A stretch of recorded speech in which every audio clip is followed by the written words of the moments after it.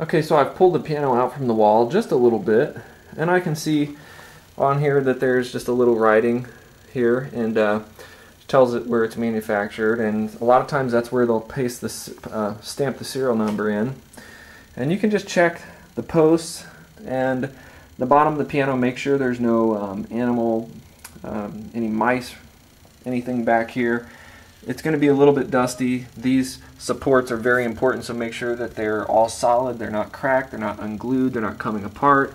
And also these ribs are those things that go across the soundboard here. Make sure those ribs are in good condition and they're glued directly to the back, they're not coming apart.